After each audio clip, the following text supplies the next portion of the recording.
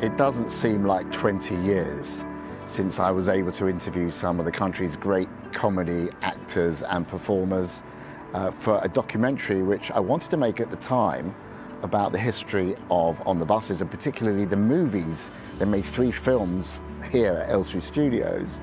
And it was wonderful because we managed to get Stephen Lewis, who played Blakey here, to Elstree, walking around, he even walked around the security area, dressed up as Blakey on the day. We didn't ask him to, he just came along with the uniform, said, would you like me to put it on? I said, fine, please do. We interviewed the wonderful Anna Karen in the bar, which was had a different name then, but it was in the bar that had been used not just by those people in the industry to have a drink at the end of the day, but also in several films, including I think it was the Man About the House film and others. And also Roy Skeggs, who was the Hammer producer. He had his office just on the corner of the building up there. He was a producer for Hammer who originally was the Hammer horror producer and then was invited to well, when I say invited, he was actually rather sort of arm behind his back to do the comedies. He was basically told, if you don't do the comedies, you're out. So he produced a lot of the Hammer comedies, which were very, very popular at the time.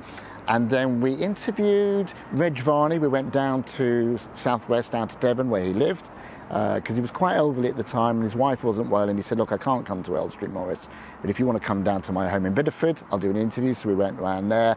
And the 2 writers, the 2 Ronalds, 2 Ronnies, Ronald Wolfe and Ronald Chesney, we interviewed at Ronald Wolfe's house in Golders Green. But here we did 3 of the big interviews, and it's quite odd standing here because we had Stephen Lewis literally in the security area. We had Stephen Lewis standing against that wall where there was the plaques that were unveiled, 2 On the Buses and other films. In 1999, we got Roy Skeggs, who had that corner office, first floor up. And I walked Anna Karen through into the bar and then up to where the 2 new sound stages are. So very happy memories.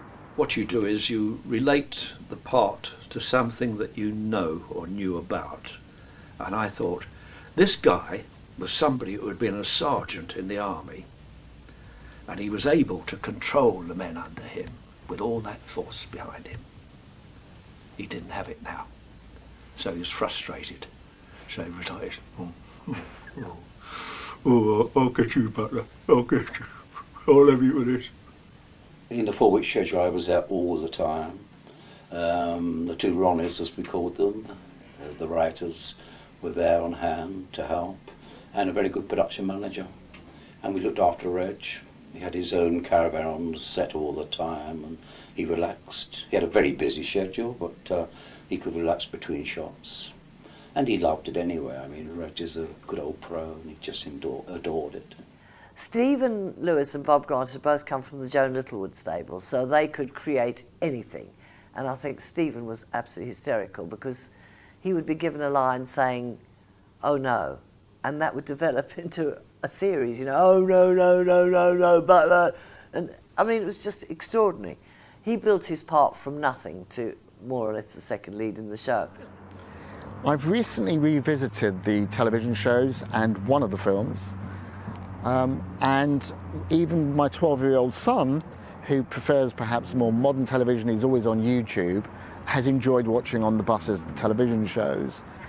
And I think that's because if you think about them in the time they were made and what was going on in society at the time, rather than comedy of the 21st century, they may be a little bit dated, but they're great fun.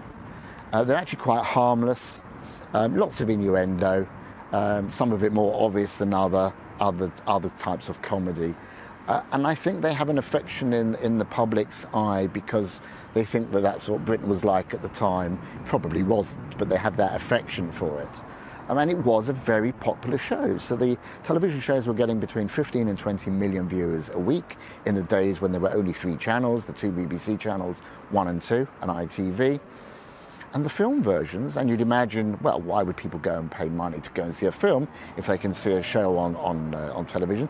But they stormed it. And the first On the Buses film, made here in 1971, called On the Buses, was the highest grossing British film of that year. So they were very, very popular. They had some great comedy character actors in there. Some of them had already been around. So people like Reg Varney wasn't new to television, and it was really based around him, his character Stan Butler, and they got everyone else to put it around him. But he'd already been very big in Beggar Thy Neighbour, in the rag trade and so on, so he was well known on British television. And the writers, Ronalds, Wolfe and Chesney, lots of writing, Meet the Wife, as I said, the rag trade and other comedies. So it was a comedy match that was made in hysteria heaven, if you like, worked really well. And they were extraordinarily popular for several years. As you say, over 70 episodes in, 4 years? And 3 films? That's a hell of a run. And the first film on the bus that went out made $1 million in 6 weeks. That shows you how big it was. Just lining up to see the film. And it's a great thrill. You come out, you walk down the road, you see a cinema there, and it's on the buses, on the queues right down the road. It's a great thrill. It was interesting, the first film, we were lucky again because we found a story which was based on the original thing, where in Nottingham, at that time, they'd started wanting to use women bus drivers. And the men went on strike. They wouldn't have it. And they did all sorts of things to stop it. And that was the basis of the first film.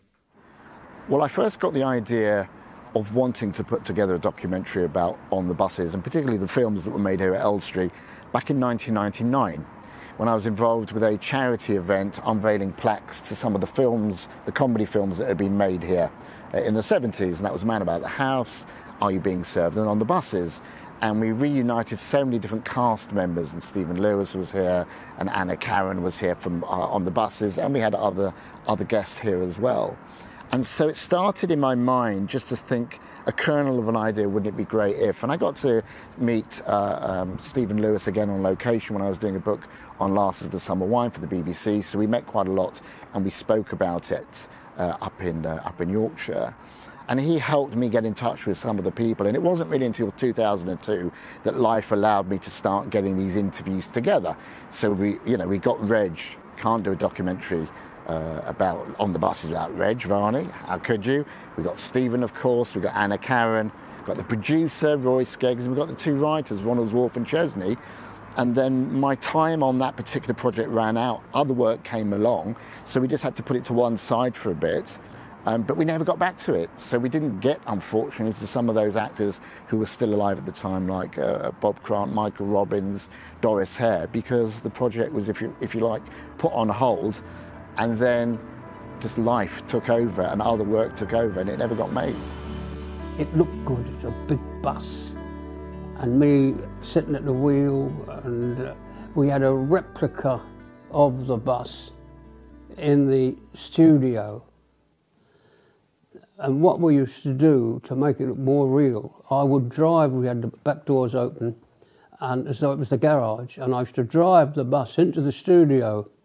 Yes, Reg needed to learn to drive the bus, and we got him to drive it. A nice man came in, and he learned, within a week, he was fine. And we found that with that capacity, we could stick all the props and the lighting, and everything on the bus, and Reg would drive it to the location. And we'd unload the equipment and put on the passengers. When I was in the army, I drove big diamond T lorries. So that bike, it was when we put us on the skid pan. They put me on the skid pan. There's an expert behind you on the floor, and as I was turning around, he pulled this, and the bus went. Oh God, I wonder where I was. We were made producers because they'd never done a comedy film. They allowed us more latitude than writers would normally be given. We were always on the set, and we were asked questions by Roy Skeggs, who himself had not, I think, done many comedies, if any, at that time. And so we were very lucky, and we were surprised that it did so well, obviously, you know. Well, then we were helped because the Variety Club gave us an award. I think Delphont being involved with it did help a lot, but at the end of the day, it's still word of mouth. It was a funny film. That was it. So in the annals of British comedy, there are 2 sets of 2 Ronnies. The first one is Ronnie Corbett and Ronnie Barker, the performers in front of camera, but behind the camera, there were the writers Ronald, Wolfe and Ronald Chesney. They wrote most of the On the Buses series and the 3 films, but they also wrote some other really big hits, The Rag Trade, Beggar Thy Neighbour, Meet the Wife. And Meet the Wife is the only British sitcom that's mentioned in a Beatles song. So they were out there. They wrote some great stuff. They also wrote some terrible stuff. And I had the amazing opportunity to interview them both together at the same time at Ronald Wolfe's house. And it was great because these guys had been working for decades together and they literally started and finished each other's sentences. And it was one of those relationships where both of them were very happy when they started and very happy when they finished. You don't always get that with teams of writers or teams of performers. We were lucky that the first film, based on the television series, was not like the television series at all, because we were able to go outside and use the bus things. I always remember the skid pan where Reg is driving the bus and the inspector's got on it too, and he skids it right round and the inspector fell off the bus. Well, of course he couldn't fall off the bus, so we had a stunt man, and when the stunt man fell on the bus he broke his leg. Poor soul, but you know, rather ironic. But and we used all sorts of things like that, you know, the buses are going along the streets and so on, which we could never have done on the television series. And at the very end, Ronald Wolfe's wife called me over. She said, "You know what, Morris?" she says, "They wrote some wonderful comedy, didn't they?" I said, "Yeah." She said, "But they wrote some absolute rubbish too." So, not for me to say. She said, "No, Morris, they wrote some absolute rubbish, but it paid for this house." And I think that was a kind of recognition that, yes, you get hits, but some of the things in life don't work quite as well. And they knew that. They were prolific in their output, so some of it was going to fail. But they were much loved for On the Buses. I really loved the company of their giving their time that day. We sent in the idea of On the Buses to the BBC, and it was turned down. So we took it to London Weekend Television. Well, we're lucky again. Frank Muir then was at London Weekend Television, and desperately looking for a hit show. They'd had a disastrous time. Every show they put on, it was a new network. Every show they put on, it was a flop. 20 years later, as you'll know, the tape was damaged and it had to be repaired. We didn't even know if we were going to be able to repair it. And through your good offices, we managed to repair this tape. So I hadn't seen it in over 20 years. And it was amazing just to see the content. Thank God we did, because I think it really adds something to hear the story of On the Buses from the people who created it and wrote it. One of the reasons we chose On the Buses as an idea, we wanted to put workplace with home, to have the two together. So you get plots where you have both things. So it gives you much more chance with the plots. So we thought this guy who goes from home, where he's living with his horrible sister and his brother-in-law who hates him, and his mother, and he pays for everything. Then he goes to work and he's lumbered with this inspector who hates him also. "I hate you, butler." If you see a guy about 40 years old, as Reg was then, in a busman's uniform, he's not an inspector, he hasn't risen up at all, he's living at home, you know a lot about him. And this was great. You know exactly what he's earning, more or less, you see. Yeah. It puts him in a certain class. A uniform is a very good thing to have on a show. So it was great that Hammer Films was still based at Elstree Studios in the early 2000s, and Roy Skeggs, the producer who'd been around for decades, his office, if I remember rightly, I think it was the first office on the corner here, on the John Maxwell building, which is where we did his interview. Roy used to take his shoes off and historically would like to have a rest, sometimes on the floor. I think he may have had a back issue at the time, but he was great. And we managed to tease all sorts of interesting information and stories out of him, because he's not someone who really wanted to appear in front of a camera. But he spoke with honesty and affection by the time we got to the end of the interview about working on not just Hammer horror, but specifically on comedy and the On the Buses films. And it was a really good interview. Everything was very straightforward. We had several special effects sequences. A wonderful special effects man, Des Barry. I remember we had a sequence where the inspection pit was filled with foam as a fire, which Reg had to put out, and he used foam, and the pit was full of foam, and Reg has to fall in the foam. We had a stunt man to do the stunts, actually. Then we lifted Reg in, and Reg crawled out. And then the brother-in-law goes into the foam on his motorcycle, same stunt man, and he was quite badly injured. His elbow and one of his arms were very badly injured. Otherwise it went quite smoothly. We had a sequence where we blew up the toilet on the holiday camp, where again we had injuries to stuntman, but all the cast were fine. I've interviewed many people over the years, and on occasions, you know, you send a car and you pick them up and they come and they drop them off and you welcome them to wherever it is you're interviewing, or you go over to their home. In this case, it was kind of a mixture of both. Anna said, no, don't send a car for me. She said, come and pick me up. I said, come and pick me up? She said, yes, come and get me. So I drove over to Ilford on a Saturday. It was quiet, around the North Circular, brought her back here. Again, filming on a Saturday, so it was quiet in the studios. And we decided to do the interview in the bar. This not just a bar that would be used by the cast and crew, but actually it was a bar that appeared in a couple of films. I think one of them was Man About the House. And she was wonderful. I heard the news by Ronnie Chesney ringing me up and saying, we're making a film, there's no money in it. I always remember that. It was the first thing he said. We're making a film, it's got no budget. The budget for the cast is $7,500. So don't be stroppy about it. And that's all I remember. And then the film, and it was great. And we came and shot over here, and the big screen suited me even more than telly, which I was lucky about. We had a lot of fun here. This actual bar we're sitting is where we used to come in and have drinks afterwards. She was a bundle of joy, and she really enjoyed that making on the buses, and exuded from her enjoyment of the actual programme. Very often people say, oh, I got typecast in something and I don't like doing it, or I don't want to talk about it. But she had nothing but praise for it. And what was particularly lovely was that she was very glamorous and she looked great, and of course the character doesn't.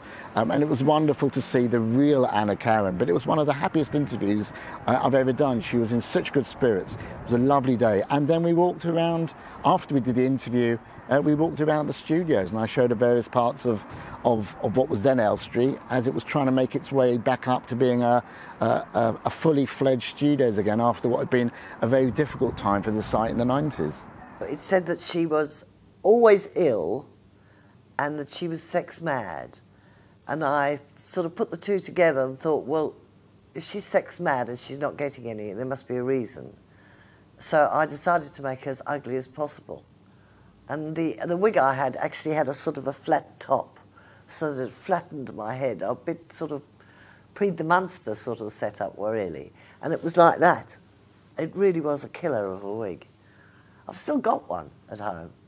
And then, of course, I dressed her in those outrageous things. With that, I would wear those silly frilly nighties that very slim dolly birds would wear, which made us so even more incongruous.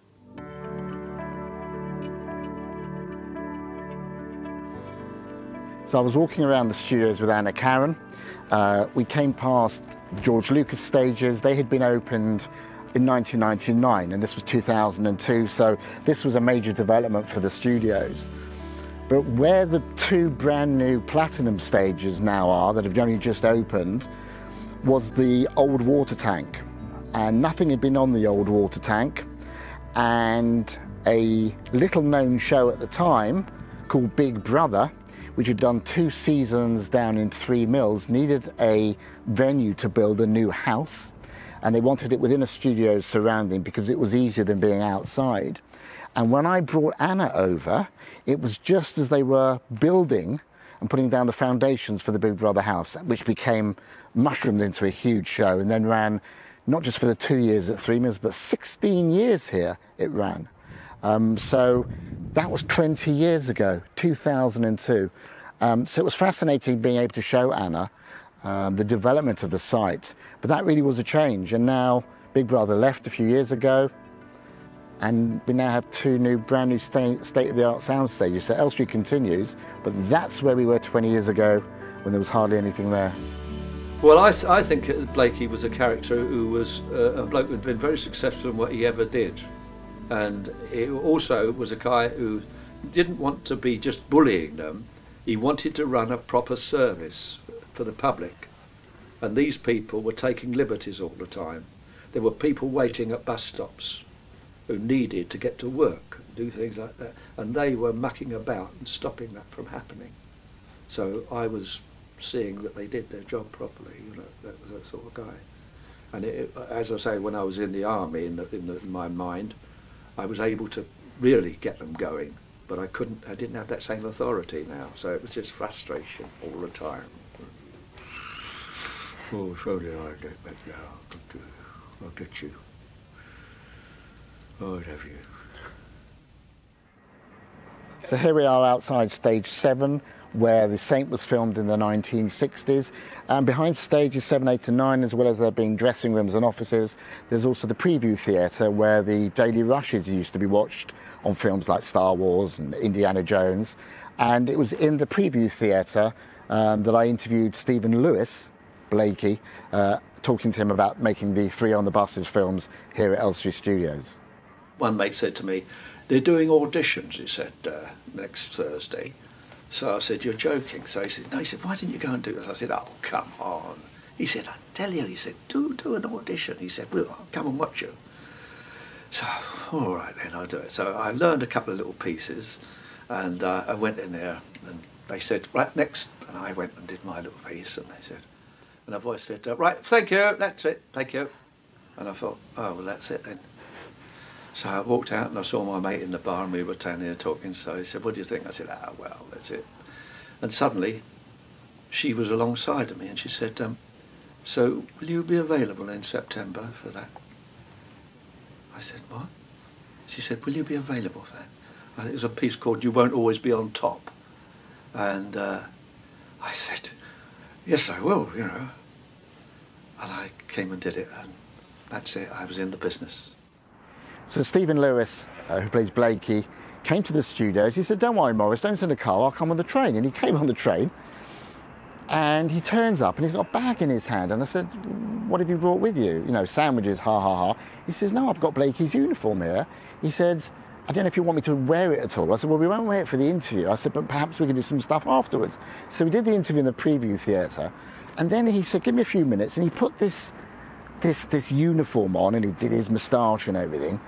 And he started doing Blakey, and he came down and he came here into the security area. And he started people to the security people, and he was completely in character. It was absolutely wonderful. And where we'd put the plaques up in 1999, which was on this wall here, he then starts talking to me because we had an idea maybe he could do a link to introduce each film if we were to put them out as a box set. So he was doing that as well.